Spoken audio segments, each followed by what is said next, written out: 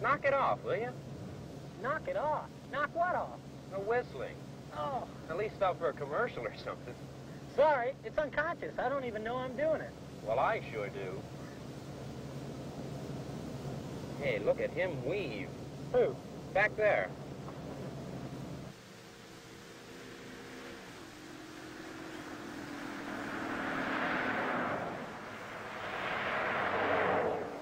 Man, he must be loaded. We better round him up before he kills somebody.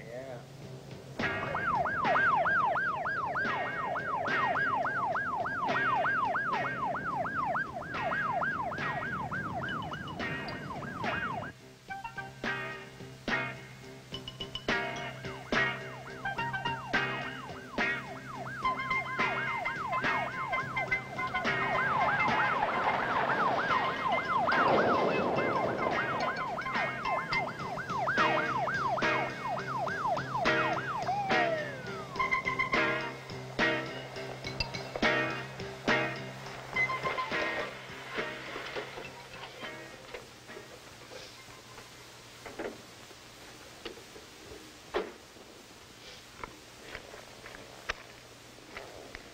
Are you all right?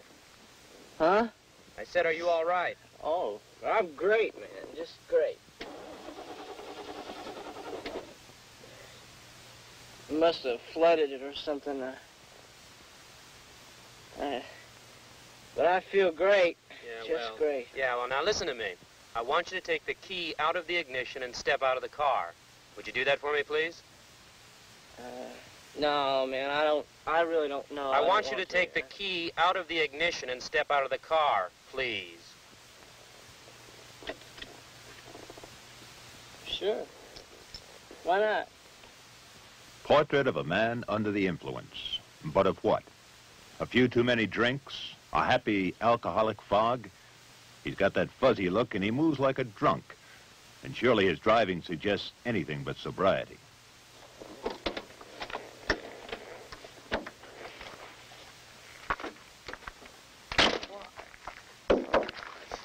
What's this all about?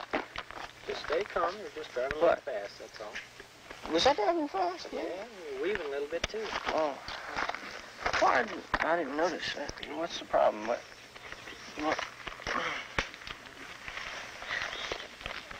Hey, what? Okay, well, come on up against the car.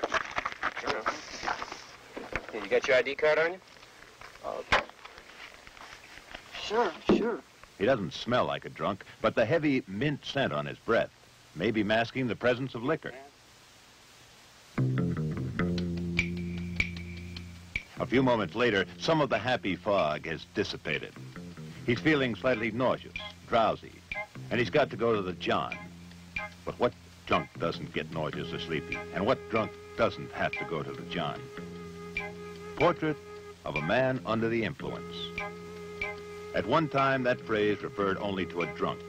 But times have changed, and the alert law enforcer doesn't jump to conclusions. He knows that unusual, irrational, or abnormal behavior, though still most likely to result from too much drinking, may also be caused by the use of narcotics, dangerous drugs, or marijuana.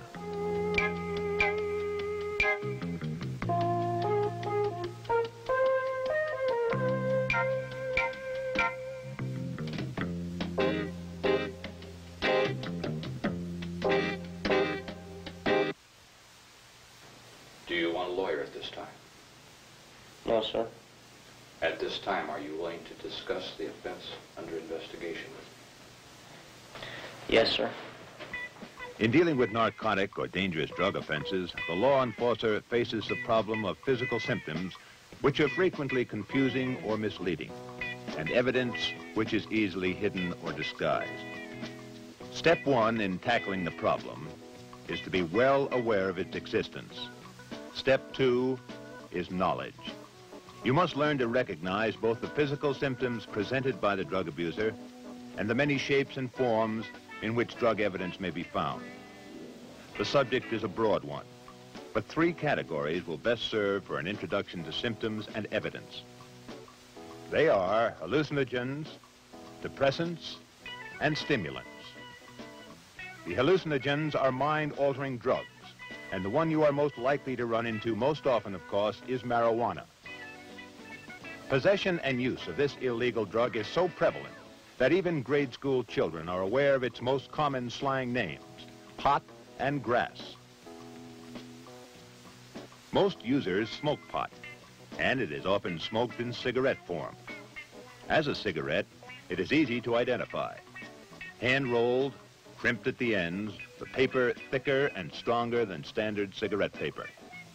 A recent innovation, paper with colorful psychedelic pattern.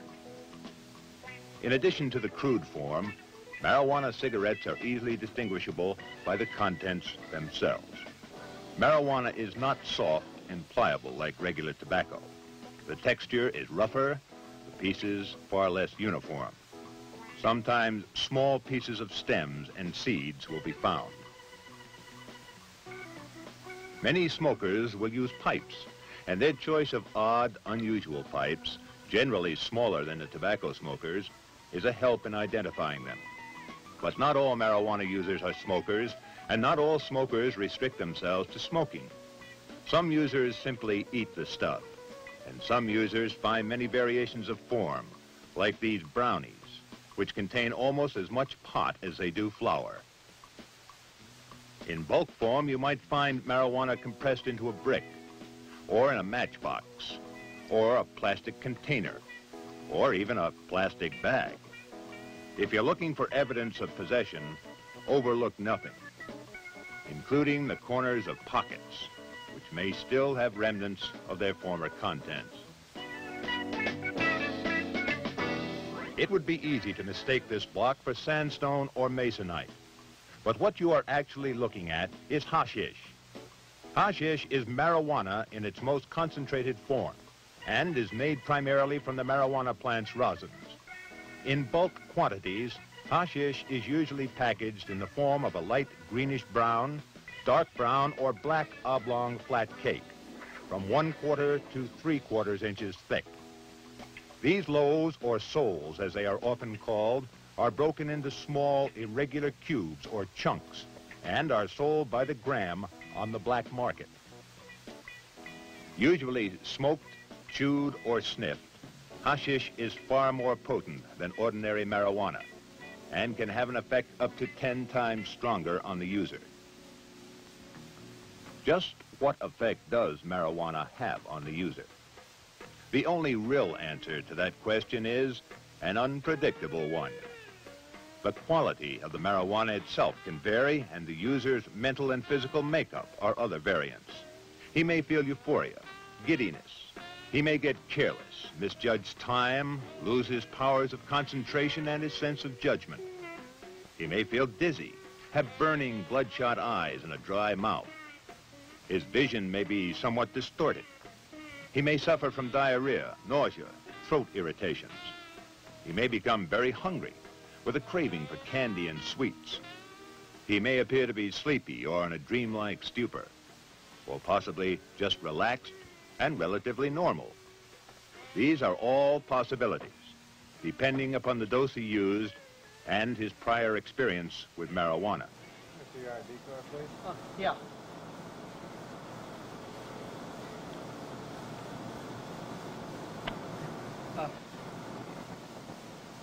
Yeah. Seems to be the problem, Soldier. Nothing. I just had a couple of drinks. I think they disagree with me. Feel a little nauseous. You know, sweaty. Well, if you're sick, maybe you No, I'm not sick. I just sat down, clear my head. This is where I pick up my bus. I just go back to the fort and sack out. I'll be okay. Okay, Soldier. Straighten your uniform. Despite all the possible symptoms and effects, the fact is, it is relatively easy for an experienced user to mask the effects of a marijuana high.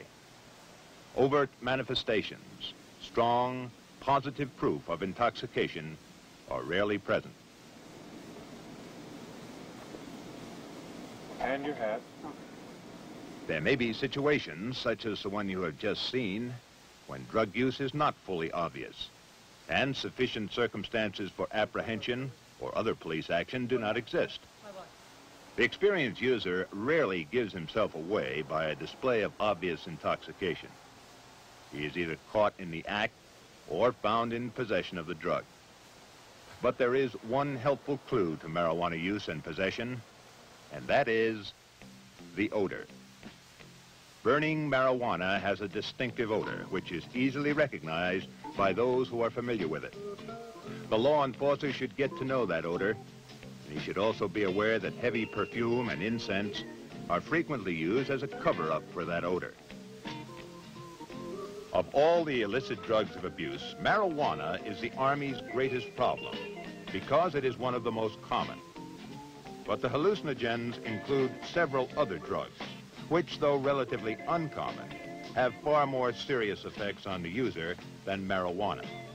Most of them are called by their initials: LSD, DMT, DET, DOM, MDA, PCP. There are also peyote and its derivative mescaline, and among others, psilocybin. Mescaline sometimes appears in the form of small white pills. DMT may be packaged in aluminum foil or mixed with tobacco. LSD can take almost any shape. These small, colorful pills are only one possibility. In its liquid form, LSD is tasteless, odorless, and clear, and can be applied to almost anything. LSD tablets manufactured in clandestine laboratories often have imperfections on the edges or surfaces of the tablets due to the crude or unsophisticated machines and dyes used to stamp the tablets. Sugar cubes, candy, crackers, a postage stamp, even paper. All can be impregnated with liquid LSD for later consumption by the user. The investigator must be aware of the many ways in which these drugs can be hidden and disguised. To find the evidence, he must at least be as clever and imaginative as the man who conceals it. The effects of the various hallucinogenic drugs can range from relatively mild to extreme. Again, we must contend with varying doses and varying mental and physical tolerances in different human beings. He may feel a dreamlike euphoria, a cloud-9 freedom from reality, which under some circumstances may seem relatively normal. But his ability to function, to do his job, will be affected. This, of course, will bring his condition into visibility. That visibility, however, can take the form of symptoms easily misinterpreted. And he might be considered lazy, indifferent, incompetent, or perhaps just a bit off his feed. I mean, I couldn't believe this. I've never seen anything like it in my life. This guy was crazy. You know, like all of a sudden he started screaming like a nut and running all over the floor. And then, well, we tried to stop him, but, well, he ran into the latrine and we figured we better call you. Yeah, he's up there, but I'm not going to go after him. He must have been crazy, man. At the other end of the scale, the extreme reaction. In these cases, the user will suffer wild hallucinations.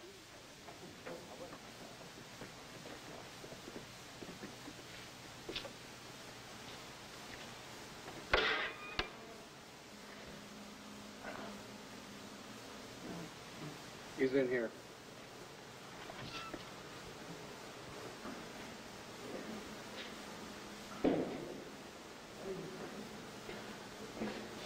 You okay? Come on, stay. When a man's behavior is extremely abnormal, prompt medical attention is always called for. But since his actions are not predictable, he is a potential threat to you and to himself. He should be handled with care.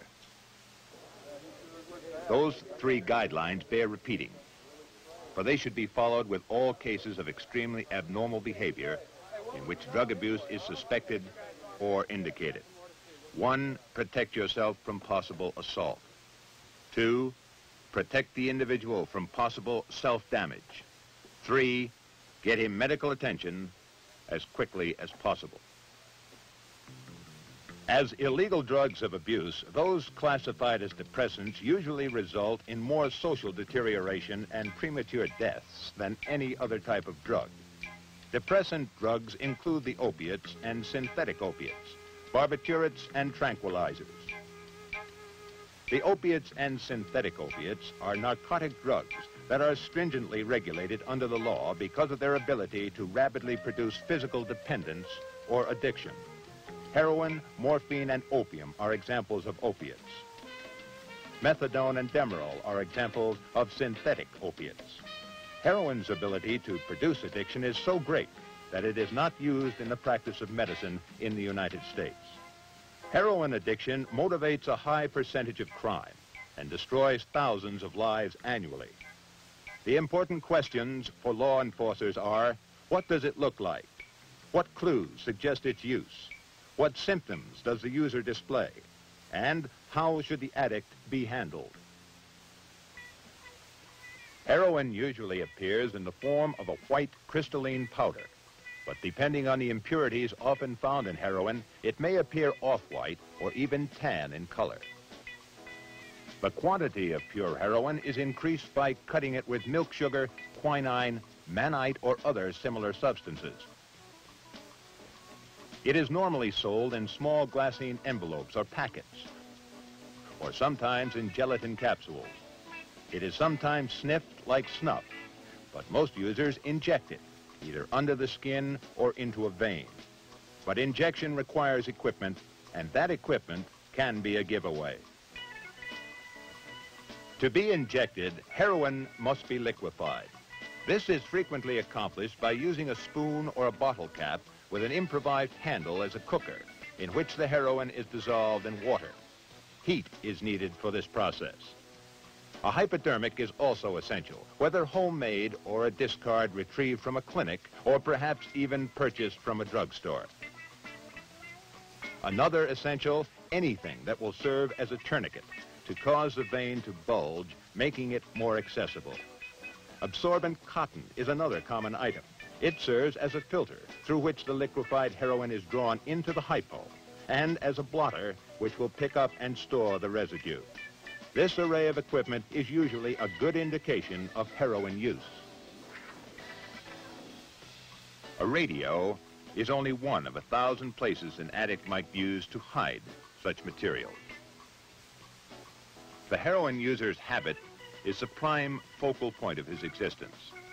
This fact, plus the desperation that motivates his need for concealment, can prod him into some extremely clever and crafty ideas.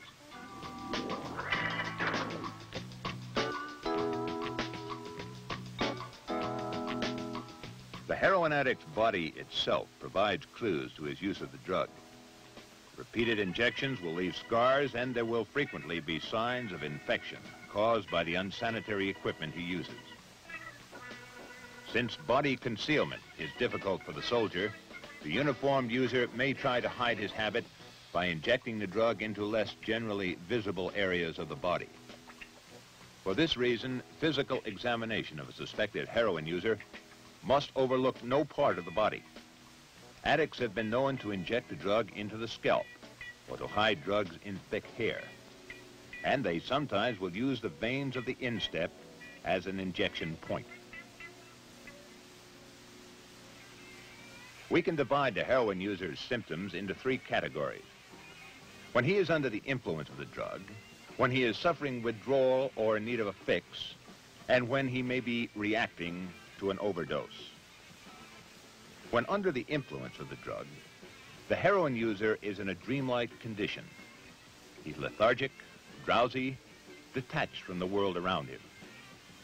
Taking him into custody presents no particular problem, other than the fact that you might have to carry him. When he is in need of a fix, suffering from withdrawal symptoms, the user's image changes considerably. The physical toll taken by his habit has already caused an extreme loss of weight and a general deterioration. The use of and need for heroin generates a wide variety of possible symptoms: nervousness, sweating, pains, cramps, itching, constipation, loss of appetite, and desperation for his next fix motivates a need for money that can drive him to any lengths. What do you say? Your hamburger's getting cold. I'm not hungry, I told you.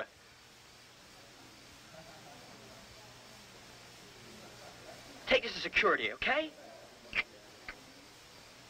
What am I going to do with a watch? Okay, the hell with it. $20 and it's yours. It's worth a hell of a lot more, but you can have for 20. Hey, I don't get it. You sold your watch to Hemmings a month ago. Where'd this come from? It's my other one. My good one. Come on, Wilson. A favor. You get a dream deal and you do me a favor. You got the dough and I know it. Look, I got a watch. I don't want to buy nothing. I'm not going to lend you any money. You still owe me for the... Now he is ripe for burglary, or any form of theft or assault that might bring him money. In this condition, the heroin addict is a definite threat. He should be approached with caution. If he gets no fix, however, the withdrawal symptoms will increase in intensity and he will be reduced to helplessness. Spasms, cramps, vomiting, diarrhea. He will be literally a mess. He'll look bad and he may smell worse. But your job, and it's a difficult one, is to recognize that he is a man in need of help. The situation is not as urgent as it appears. He is not in any immediate danger of death. In these instances, you simply pick him up and get him to a doctor. Heroin, obviously, is not manufactured to any tight standards of control. The fix purchased by the user can contain varying amounts of the drug, and it may well contain a higher dosage than he can tolerate. It is this overdose which accounts for most heroin fatalities. The heroin overdose is a quick killer. It works on the part of the brain that controls the respiratory system, and the result is asphyxia. Medical attention can often help if it is administered quickly enough. Resuscitation may also help the overdose victim. When dealing with drug users, you have no way of knowing what drugs may be present on or in the mouth. So an airway or similar device should be available for emergency use. Other drugs in the depressant category are barbiturates and tranquilizers. Drugs of abuse in the stimulant category are cocaine and the amphetamine. As most high school kids know, depressants are downers and stimulants are uppers. These are all legally manufactured items, but they are produced in such large quantities that they frequently get into the hands of those who have no legal right to possess or use them. Some are amphetamines, uppers. Some are barbiturates and tranquilizers, downers. Prescribed by a doctor, their use is legal and safe.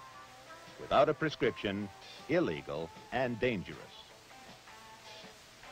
Cocaine is a powerful narcotic stimulant used by drug abusers.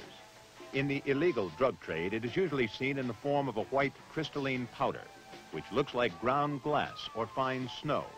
It is generally sniffed into the nostrils by the user, but may also be injected into a vein. We've all heard about the truck drivers who keep themselves awake with uppers over a long haul. And we've all read about the famous movie stars who put themselves to sleep permanently with overdoses of downers. Voted on the measure last evening, and the final results will be announced on the 12 o'clock news. The famous actress Helen White is dead at age 56 as a result of an overdose of sleeping pills. Miss White was found dead at her Beverly Hills apartment at 4 this morning by her husband. Uppers and downers, easy to come by and easy to hide. Some identification is made possible by pill shapes and colors, which are coded by the manufacturers. But capsule contents can easily be changed, and some drugs are manufactured illegally by amateur chemists. Final positive identification is possible only by lab analysis. Remember, too, the contents of a standard package are easily juggled, and what looks like aspirin may be uppers or downers. When under the influence of barbiturates, the user displays symptoms very similar to an alcohol drunk. His movements are slow and unsteady.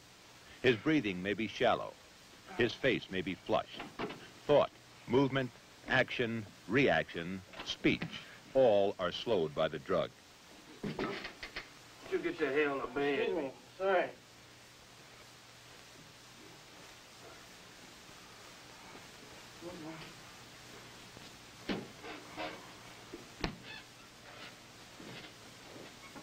on, man. Go on to bed. The extent of his lethargy is dependent upon the dosage and his own tolerances. An overdose can cause coma and death. Excessive use of barbiturates can cause physical addiction, and withdrawal brings a wide variety of symptoms. Increasing nervousness, insomnia, tremors, nausea, delirium, weakness, failure of muscular coordination, cramps, vomiting, convulsions, and often death. It is extremely important to know and remember that depressants, downers, barbiturates, and certain tranquilizers can be killers. Without medical help, the user can die from overdose or withdrawal. Where'd you pick up this man at? Wilson, Chappie, this son. Wilson Chappie? It is all too easy to mistake the depressant user for a drunk, particularly since he will frequently mix his pills with liquor, and thus even smell like a guy who has simply had a few too many. I was just standing there. Standing there? Yes, sir. And Sperry and Tinsley came up, and I started talking to them, and they took me in. All right, Sergeant, place this man in D cell. We'll notify his unit commander and come pick him up. In this case, his use of alcohol and downers impaired his judgment, leading him into trouble. The simple, obvious solution may seem to be one of book him, lock him up, and let him sleep it off. But that obvious, simple solution could well result in a fatality. Under the influence of an overdose, or the even more powerful effects of a mixture of alcohol and depressants, he can slip quickly into a coma. In a matter of minutes, he can be a dead man.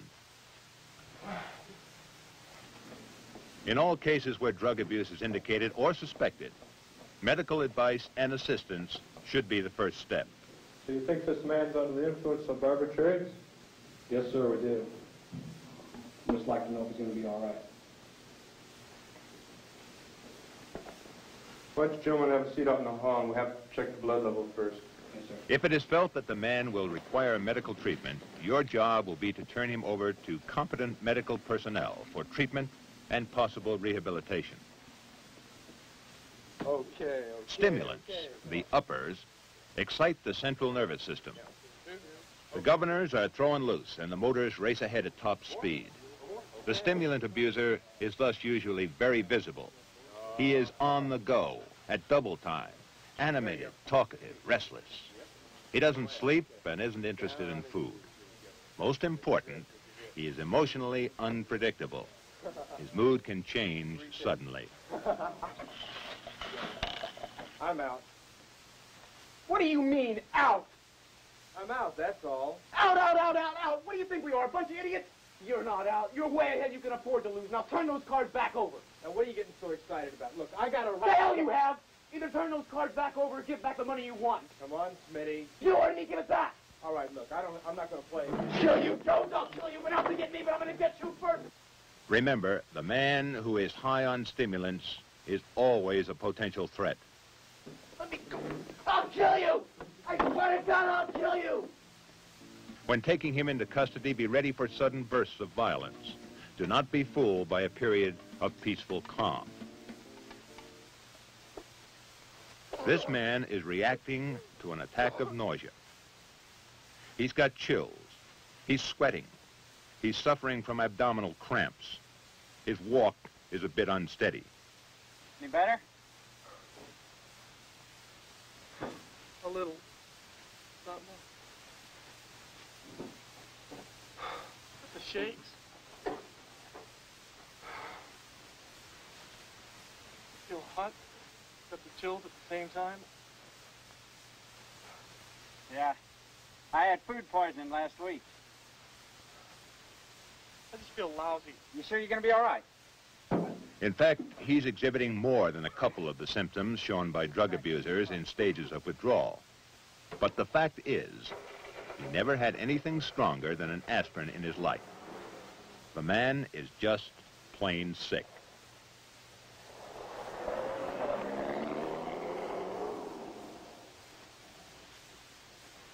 Just plain sick.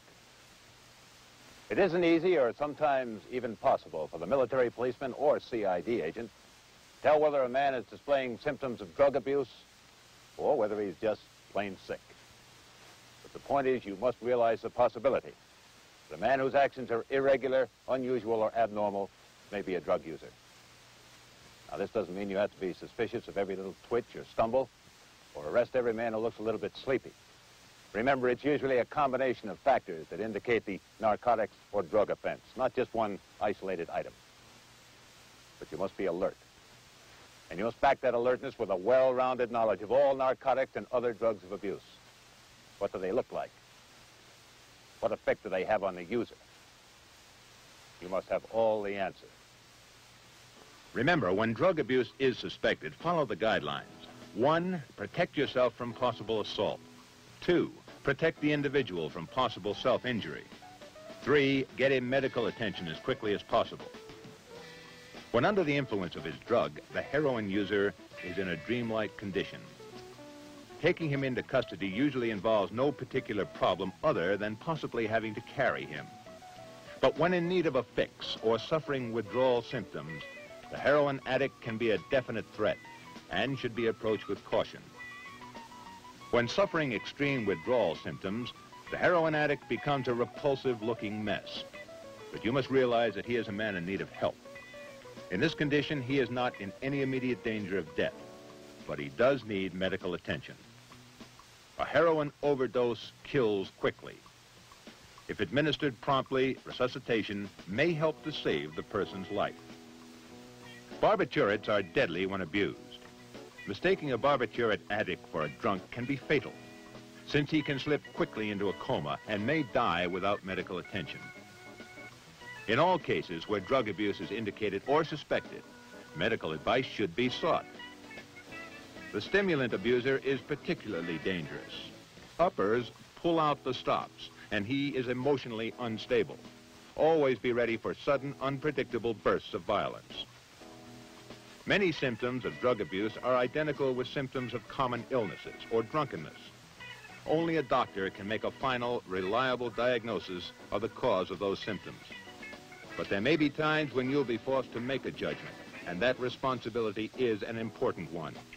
It leaves you no choice but to become an expert on the subject of drugs and drug abusers. The knowledge is available, and the rest is up to you.